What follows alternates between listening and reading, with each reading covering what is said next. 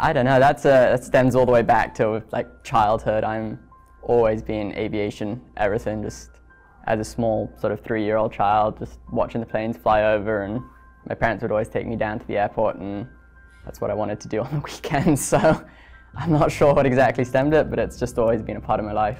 It's kind of a family thing. My grandpa was a pilot and so is my dad. And so it's just for fun though, it's not his job.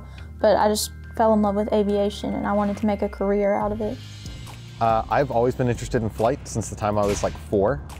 And so hearing about LeTourneau's program, I wanted to be able to maintain airplanes, but I also wanted to fly them. And so I had my private pilot's license, and so I decided to come to LeTourneau because I really liked their flight program. And that was like their pro flight and maintenance, that's what got me. The classes are tough, but they're not impossible. If you study and work hard, it's a really great place.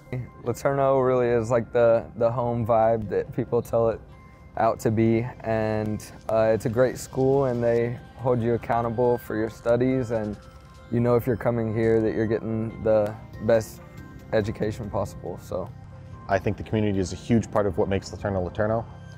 Just even dorm community, and then the friendships that you build within each class that you're taking.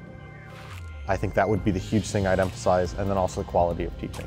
Because campus is so small, there's a lot of community in that. Also, the professors are super willing to get to know you and help you out. They want to be there for you on a personal level. I think it's all about living together with each other and loving each other throughout whatever you're going through, whatever you're doing, and just doing life together. I think that's a huge part of LeTourneau community.